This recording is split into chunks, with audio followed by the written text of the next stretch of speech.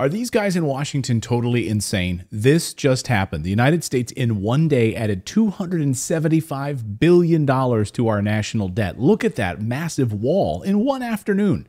What the hell happened? Well, Social Security checks had to go out that day. But come on, guys. We are watching the decline of an empire happening in real time. So I'll ask you guys, are these guys in Washington playing with fire? Do they have a death wish?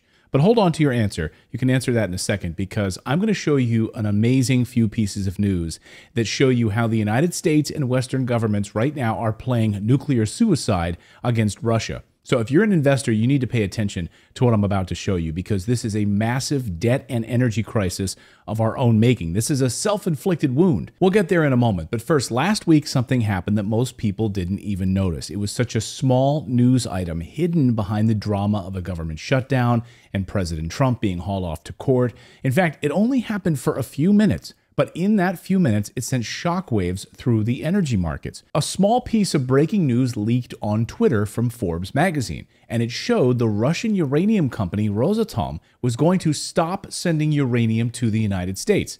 What? Really? This was a stunning piece of news to those of us that are following energy markets. If this were true, the United States would suddenly be cut off from one of the biggest sources of enriched uranium in the world. How then would the United States power its nuclear power plants?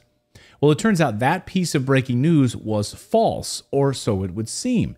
Was someone testing the waters, perhaps? So then a few minutes later, the company sent out a message saying, no, that's not true. We have no plans to stop sending uranium to the United States. Sounds very, very fishy. Fishy indeed. That news sent uranium prices even higher. They're currently going through the roof. Uranium prices have skyrocketed over the past few weeks.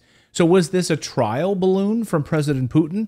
Perhaps a message saying, hey, stop messing with us. Stop sending weapons to Ukraine. Keep pushing us and NATO into a nuclear war and see what happens. And we turn out the lights in the United States with the flick of a switch. Was it a trial on the part of Putin? Because that's exactly what would happen. With the flick of a switch, Putin could shut off America's nuclear power, which makes up 40% of all clean energy in the United States.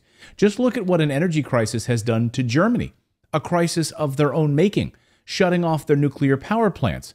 Germany, again, imported more electricity than it exported in September. Take a look at this chart.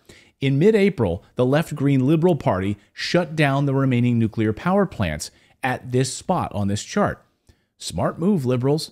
Look what happened. And now look at this new data out this morning on manufacturing output in Germany. It used to lead Europe in manufacturing.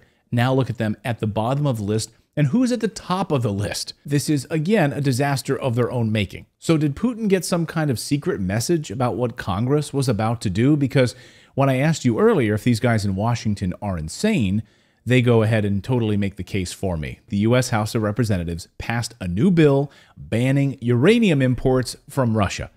What the hell are they thinking? Are they insane? The United States has been sitting on mountains of uranium that they do not extract because of liberal environmentalists. And if they started right now to start doing this, it would take a minimum of about 4 years to get up and running and start fully extracting uranium in the United States. So now you're going to cut off your biggest source of enriched uranium from Russia, all because you want to play politics with the war in Ukraine. And they're doing this, by the way, as we're heading into winter. Oh, and oil prices are through the roof, teetering close to $100 a barrel. So let's cut off our nose to spite our face. On top of it, African nations, which have been another source of uranium for Europe and the United States, are leading coup after coup after coup, telling the West, get out of our countries, stop stealing our uranium. What people want is to gain back their wealth, back their uranium, their gold, their iron, their phosphate, their oil, their gas.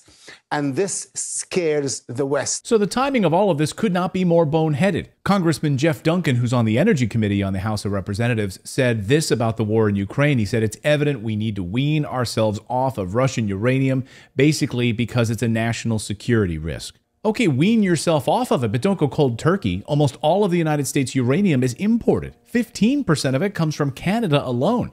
By the way, put a pin in that for a moment. We're going to come back to Canada in a second. Now, remember the Biden administration blocked all oil imports and natural gas imports from Russia. The only thing they continued to allow was enriched uranium. Oil prices shot way up. So too did natural gas. Do you see a pattern here? Self-inflicted gunshot wounds, artificially driving prices, squeezing us into an energy crisis that we cannot afford right now. I mean, I'll just ask you guys, what does it cost to heat your homes right now? And are you concerned about the winter time and how much your energy costs will go up?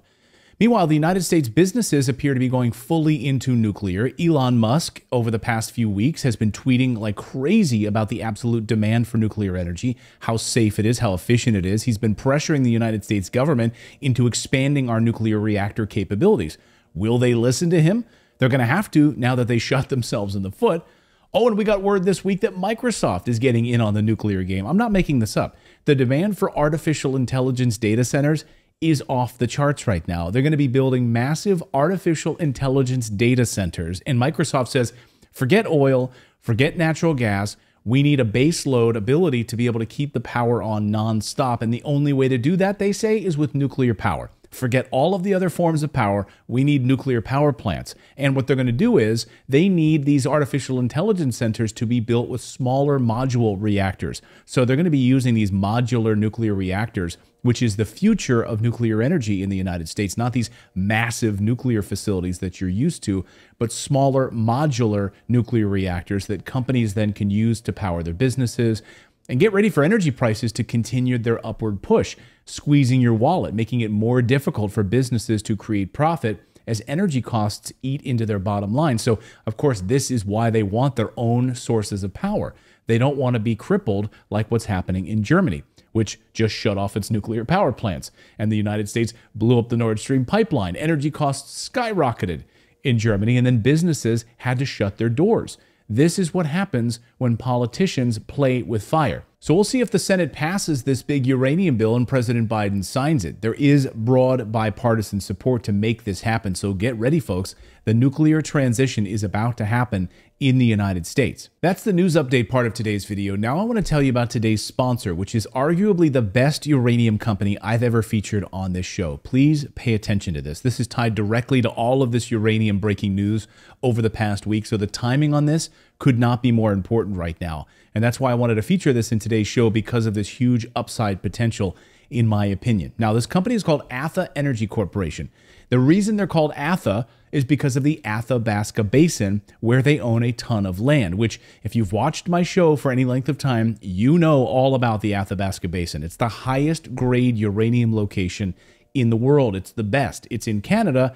It's not in Russia. It's not in Kazakhstan, not in Africa. And this company owns over 3 million acres in the Athabasca Basin, the highest grade uranium deposits in the world. Now, here is their ticker on your screen, and wait until you see why I think this company is the best uranium company I've ever featured here on the show. And by the way, let me be clear, I'm an investor in other uranium companies, but this one, in my opinion, could top them all, which is saying something. So first, this company is really cheap right now because, number one, they are a newly listed company and no other big media has even covered this company. They haven't been featured on CNBC or Bloomberg or any TV shows. And look how cheap their share price is right now. Very cheap. So you're learning about them before anyone else is hearing about them. So let me show you why I think this company is in a fantastic position. First, let's provide some context here. Listen to how genius the owners of this company are. 10 years ago, right after the Fukushima nuclear disaster in Japan, no one wanted to talk about nuclear power. So what did these guys do when everyone else was running away from nuclear, which was unfounded, but people were scared, right? That's what happens when people are scared of things. Well, they ran towards it. They ran the opposite direction. Fortune favors the bold. They went to the best uranium basin in the world, and they staked as much land as they possibly could get their hands on, over 3 million acres. Again, while everyone else was scared, they said, look, let's do it. Let's go for it. So for 10 years, the land has been staked. That land position has already been staked. That was here on this chart for the price of uranium. Look how cheap uranium was back then. Again, everyone was scared of investing in uranium. And now it's impossible, literally impossible, to compete with their business model because it would take you until about the year 2033 to assemble a similarly sized land package. And now prices are skyrocketing for uranium. There's no way you would be able to get a similarly sized land package for that price. Impossible. So if you wanted to create a competing company, you would be screwed. You wouldn't be able to do it There's no way you could compete with this company. Next, these guys have not even drilled a single hole yet on these 3 million acres. Yeah, let me repeat that. These guys have not drilled a single hole yet on these 3 million acres. So they've been sitting on this land, waiting for the right moment to pounce. And that moment is right now. Now they have the entire discovery potential ahead of them. And two of the most successful prospectors in the entire basin work for them. They are the ones that discovered hundreds of millions of pounds of uranium, and they're the largest shareholders of the company.